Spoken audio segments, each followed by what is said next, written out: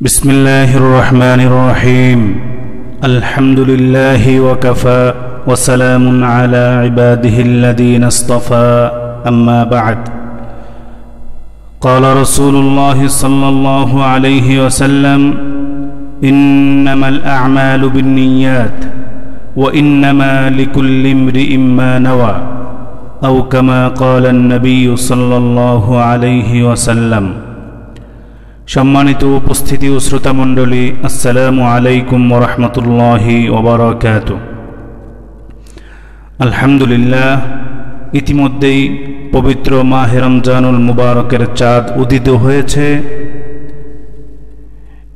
আল্লাহ রাব্বুল আলামিন অত্যন্ত দয়া করে, মায়া করে, মেহেরবানি করে আপনাকে আমাকে পবিত্র রমজানুল মুবারকের রোজাগুলো রাখার আবারও সুযোগ দিয়েছেন। এই জন্য মহান রব্বুল আলামিনের দরবারে আমরা শুকরিয়া আদায় করি, আলহামদুলিল্লাহ। রমজান পর্যন্ত আমাদেরকে হায়াত দেওয়া, এটা আল্লাহ রব্বুল আলামিনের পক্ষ থেকে অনেক বড় দয়া, মায়া আর ভালোবাসা আর মেহেরবানি। কেননা পৃথিবীর এই করুণ পরিস্থিতিতে, যেখানে প্রতিদিন করোনা ভাইরাসে আক্রান্ত হয়ে হাজার হাজার মানুষ অত্যন্ত দুর্বিষহ যন্ত্রণায় ভোগে ছটফট করে মৃত্যুবরণ করছে, সেখানে আপনাকে আমাকে আল্লাহ রাব্বুল আলামিন এখনো সুস্থ রেখেছেন, রমজান পর্যন্ত হায়াত দিয়েছেন। এটা নিশ্চয়ই আল্লাহ রাব্বুল আলামিনের অনেক বড় দয়া, মায়া আর ভালোবাসা। এজন্য আসুন আমরা অন্তরে অন্তঃস্থল থেকে মহান রব্বে করিমের দরবারে আবারও শুকরিয়া আদায় করি, আলহামদুলিল্লাহ। সম্মানিত উপস্থিতি ও শ্রোতা মণ্ডলী, রমজানের যেহেতু একেবারেই শুরুতেই, সূচনাতেই আমরা অবস্থান করছি, তাই রোজা রাখার শুরুতে কিছু কাজ রয়েছে, যে কাজগুলো যদি যথাযথভাবে সম্পাদন করা না যায় তাহলে রমজানের রোজা শুদ্ধ হয় না। তাই এমন একটি বিষয়, গুরুত্বপূর্ণ বিষয় নিয়ে আমার আজকের আলোচনা, আর সেই বিষয়টি হলো রোজার নিয়ত। সম্মানিত উপস্থিতি ও শ্রোতা মণ্ডলী, নিয়ত অত্যন্ত গুরুত্বপূর্ণ একটি বিষয়। নিয়ত গুণেই বরকত হয়, কথায় আছে যে নিয়ত গুণেই বরকত হয়। অর্থাৎ মানুষ যদি কোনো কাজ করে আর সেই কাজের শুরুতে কোনো সংকল্প না থাকে, পরিকল্পনা না থাকে, নিয়ত না থাকে কি কারণে সেই কাজটি করছে, তাহলে আসলে বলা যায় এই কাজটি এমনিই বেহুদা, এমনিতেই করা হয়ে গেল। কোনো তার জন্য পরিকল্পনা থাকলো না, তার জন্য কোনো নিয়ত থাকলো না। সুতরাং সেই কাজটি আসলে গ্রহণযোগ্যতা পায় না। এজন্য ইসলামের দৃষ্টিকোণ থেকে প্রত্যেকটি কাজের শুরুতে, বিশেষ করে প্রত্যেকটি ইবাদতের শুরুতে তার জন্য নিয়ত করা অত্যন্ত গুরুত্বপূর্ণ। বুখারী শরীফের একটি হাদিসে নবী করিম সাল্লাল্লাহু আলাইহি ওয়াসাল্লাম বলেন, ক্বালা রাসূলুল্লাহ সাল্লাল্লাহু আলাইহি ওয়াসাল্লাম ইন্নামাল আ'মালু বিন্নিয়াত। প্রত্যেকটি কাজ তার ফলাফল নির্ভর করে বান্দার নিয়তের উপরে। প্রত্যেকটি কাজ তার ফলাফল নির্ভর করে বান্দার নিয়তের উপরে। আর প্রত্যেক ব্যক্তি যা নিয়ত করে তাই সেই পায়। দেখা যায় একটি ভালো কাজ, সেই কাজটি কোনো ব্যক্তি আল্লাহর সন্তুষ্টির জন্য করল, তাহলে এই কাজের উসিলায় তার জন্য সওয়াব হবে, আজর হবে। কিন্তু এই একই কাজ কোনো ব্যক্তি দুনিয়া লাভের জন্য করল, তাহলে কাজটি ঠিকই করলো কিন্তু তার জন্য কোনো সওয়াব হলো না। তো তাহলে বোঝা গেল একই কাজ দুই ব্যক্তি করছে, দেখা গেল একজনের আমল নামায় সওয়াব হলো, আরেকজনের আমল নামায় কিছুই হলো না। তাহলে বোঝা গেল নিয়ত কারণে তার বান্দার আমল নামার মধ্যে সওয়াব হয়, আবার নিয়তের কারণে তার আমল নামায় সওয়াব থেকে সে বঞ্চিত হয়। যেহেতু আমরা বুঝতে পারলাম প্রত্যেকটি আমলই নিয়তের সাথে সম্পৃক্ত, নিয়ত অত্যন্ত গুরুত্বপূর্ণ একটি বিষয়। আর রোজা সেটা হলো ইসলামের পঞ্চভিত্তির মধ্য থেকে অন্যতম একটি ভিত্তি। সুতরাং রোজার জন্য নিয়ত করা এটা অবশ্যই জরুরি, রোজার জন্য নিয়ত করা ফরজ।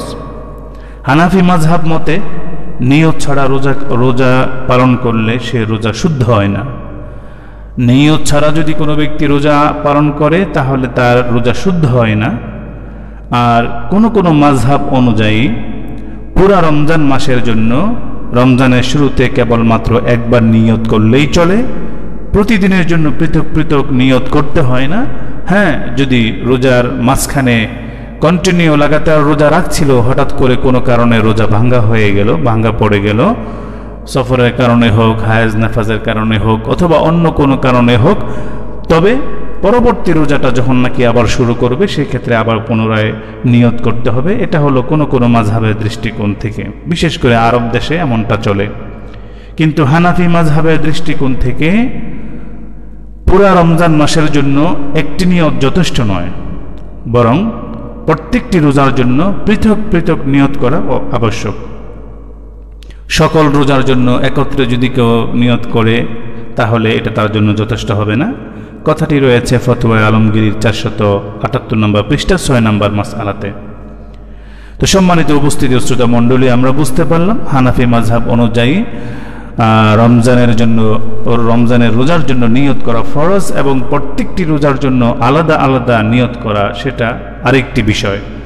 তাহলে এই বিষয়টি আমাদেরকে বুঝতে হবে এবং প্রতিদিন রোজার জন্য আলাদা করে নিয়ত করতে হবে। নিয়ত অর্থ কি? নিয়ত অর্থ হলো মনে মনে সংকল্প করা। যেমন মনে মনে এই সংকল্প করা যেতে পারে রোজার ক্ষেত্রে যে আমি আল্লাহর সন্তুষ্টির জন্য আগামীকাল রোজা রাখব বা রোজা রাখছি, এমনটা মনে মনে বললেই হয়ে গেল। মুখে মুখে নিয়ত উচ্চারণ করা এটা কিন্তু জরুরি নয়। আর মুখে মুখে নিয়ত উচ্চারণ করার ব্যাপারে কারো কারো বিভিন্ন মতামত রয়েছে। কেউ কেউ বলেন মুখে নিয়ত করাটা বিদআত, যেহেতু নবী করিম সাল্লাল্লাহু আলাইহি ওয়াসাল্লাম বা সাহাবাদের জামানায় মুখে নিয়ত করার কোনো প্রচলন ছিল না।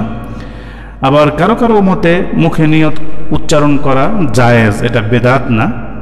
যেমন বেহেশতি জাওয়ারেও বলা হয়েছে, বেহেশতি জাওয়ারের 173 নম্বর পৃষ্ঠা 3 নম্বর মাসআলায় বলা হয়েছে মুখে নিয়ত করা ফরজ নয়, তবে মুখে নিয়ত করলে কোনো অসুবিধা নেই।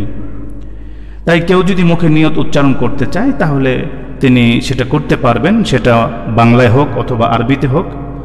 আর মুখে যদি কেউ নিয়ত উচ্চারণ করতে চায় তাহলে সেটা বাংলায় করাটাই বেশি উত্তম, কেননা বাংলায় যদি নিয়তটা উচ্চারণ করে তবে তিনি বুঝতে পারবেন যে তিনি কি কথা বলছেন, কি বলছেন। কিন্তু যদি আরবি দিয়ে নিয়ত করতে চায় তাহলে ভালো, কিন্তু সেক্ষেত্রে অনেক সময় ভুল ত্রুটি কিন্তু হয়ে যেতে পারে। যেমন আগামীকালকের জায়গায় গতকাল হতে পারে, তারপরে ফরজের জায়গাতে সুন্নত নফল হয়ে যেতে পারে, আরও অন্যান্য ভুল ত্রুটি কিন্তু হতে পারে। তারপরও আসুন আমরা জেনে নেই যে কেউ যদি মুখে নিয়ত উচ্চারণ করতে চায় তাহলে কিভাবে সে নিয়তটা উচ্চারণ করবে। যদি আরবি দিয়ে নিয়ত উচ্চারণ করতে চায় তাহলে এমনভাবে করবে, নাওয়াইতু আন আসুমা গাদাম মিন শাহরি রমাদান আল মুবারাকি। নাওয়াইতু আন আসুমা গাদান মিন শাহরি রমাদান আল মুবারাকি ফারদান লাকা ইয়া আল্লাহ ফাতাকাব্বাল মিন্নি ইন্নাকা আনতাস সামিউল আলিম। আর যদি বাংলায় কেউ নিয়ত করতে চায় সেটাও পারবে। সেটা এমন হতে পারে, হে আল্লাহ, আমি আগামীকাল পবিত্র রমজানের রোজা তোমার পক্ষ থেকে যা নির্ধারণ করা হয়েছে সেই রোজা রাখার ইচ্ছা করছি, অতএব তুমি আমার পক্ষ থেকে এই রোজাকে কবুল করে নাও। এমনভাবে রোজা নিয়ত করা যেতে পারে। তবে কোনো ব্যক্তি যদি মনে মনে কোনো সংকল্প করল না, মুখেও কোনো নিয়ত উচ্চারণ করল না, কিন্তু ভোর রাতে সে ঘুম থেকে উঠল, সেহরি খেলো, তাহলে তার রোজাটা হবে কিনা? হ্যাঁ, কোনো ব্যক্তি যদি ভোর রাতে উঠে সেহরি খায় তাহলে এই সেহরি খাওয়ার দ্বারাও কিন্তু প্রমাণ হয় সে আগামীকাল রোজা রাখার জন্যই ঘুম থেকে উঠেছে এবং সেহরি খাচ্ছে। সুতরাং এর দ্বারাও কিন্তু তার নিয়ত হয়ে যাবে। আর এই সম্পর্কে ফতোয়া আলমগীরির 478 নম্বর পৃষ্ঠা 6 নম্বর মাসআলাতে সেখানে এর সপক্ষে বক্তব্য দেওয়া হয়েছে। কেননা একটি লোক গভীর রাতে ঘুম থেকে সে কেন উঠেছে, ঘুম থেকে উঠে আবার সেহরি খাচ্ছে, কেন খেয়েছে, এসব কিছু প্রমাণ করে সে রোজা রাখার জন্যই ঘুম থেকে উঠেছে, রোজা রাখার জন্যই ঘুম থেকে উঠে সেহরি খেয়েছে। সুতরাং এটাই তার রোজার নিয়তের প্রতিফলন হিসাবে গণ্য হবে। তাই কোনো ব্যক্তি যদি মনে মনে নিয়ত না করে, মুখে মুখে উচ্চারণ না করে, কিন্তু সে ঘুম থেকে উঠে সেহরি খেলো, এর দ্বারাও কিন্তু তার রোজা সহি হয়ে যাবে। তবে কোনো ব্যক্তি যদি ফরজ রোজার নিয়ত একেবারেই করলো না, সেহরিও খেলো না, নিয়তও করলো না, মুখে মুখে নিয়ত উচ্চারণ করলো না, এমন যদি হয় তাহলে তার রোজাটা হবে কিনা। কোনো ব্যক্তি রোজা রাখতে চাচ্ছে কিন্তু সে রাতের বেলা নিয়ত করেনি, মনে মনেও করেনি, মুখে মুখে উচ্চারণ করেনি, পাশাপাশি সে সেহরিও খেলো না, তাহলে সে যে রোজা রাখছে আসলে এমনটাই তো বোঝাই যাচ্ছে না। এই ক্ষেত্রে তার করণীয়টা কি? ফরজ রোজার ক্ষেত্রে রাতের বেলায় কিন্তু নিয়ত করা এটা উত্তম এবং এটাই নিয়ম। কেননা নাসাই শরীফের একটি হাদিসের মধ্যে বলা হয়েছে, মান লাম ইউবাইয়িতি সিয়ামা ক্বাবলা আল ফাজরি ফালা সিয়ামা লাহু, মান লাম ইউবাইয়িত আস-সিয়ামা ক্বাবলা আল ফাজরি ফালা সিয়ামা লাহু। হযরত উম্মুল মুমিনিন হাফসা রাদিয়াল্লাহু তাআলা আনহা থেকে একটি হাদিস বর্ণিত, তিনি বলেন রাসূলুল্লাহ সাল্লাল্লাহু আলাইহি ওয়াসাল্লাম বলেছেন, যে ব্যক্তি ফজরের আগে রোজা রাখার নিয়ত করলো না তার রোজাটা পূর্ণাঙ্গ হবে না। তাহলে বোঝা গেল ফরজ রোজার জন্য ভোর রাতের আগেই নিয়ত করা উচিত। তবে কোনো ব্যক্তি যদি নিয়ত করতে পারলো না, ঘুমিয়েছিল, সেহরি খেতে পারলো না, অথবা অন্যান্য আর নানাবিধ কারণে সেহরি খেতে পারলো না, নিয়ত করার সুযোগ পেল না, মুখে নিয়ত উচ্চারণ করলো না, তাহলে তার জন্য কি কোনো সুযোগ আছে কিনা? হ্যাঁ, তার জন্য সুযোগ হলো এই সম্পর্কে বিভিন্ন ফিকহের কিতাবে বলা হয়েছে, দিনের মধ্যভাগের আগ পর্যন্ত তার জন্য সুযোগ আছে। যদি আর আগ পর্যন্ত সে নিয়ত করে ফেলে তাহলে সে নিয়ত দ্বারাও তার রোজা শুদ্ধ হবে। যদি নিয়ত করার আগে সকাল থেকে এই পর্যন্ত রোজা ভঙ্গ হয় এমন কোনো কাজ যদি তার দ্বারা না হয়, তাহলে দিনের মধ্যভাগের আগ পর্যন্ত যদি সে রোজার নিয়ত করে তাহলে সে নিয়ত দ্বারাও কিন্তু তার রোজাটা হয়ে যাবে। আরবি দিনের সূচনা হয় সুবে সাদিক থেকে এবং শেষ হয় সূর্যাস্তে গিয়ে। সুতরাং সুবে সাদিক থেকে সূর্যাস্ত পর্যন্ত হিসাব করে দেখবে কতটুকু সময় হয়, এই সময়ের মাঝামাঝি সময় কখন হয়, এর আগ পর্যন্ত যদি সে নিয়ত করে তাহলে সেই নিয়ত দ্বারাও কিন্তু তার রোজাটা হয়ে যাবে। কিন্তু সেই মাঝামাঝি সময় অতিক্রম করে গেলে তারপর যদি সে নিয়ত করে তাহলে সে নিয়ত দ্বারা কিন্তু তার রোজা আদায় হবে না।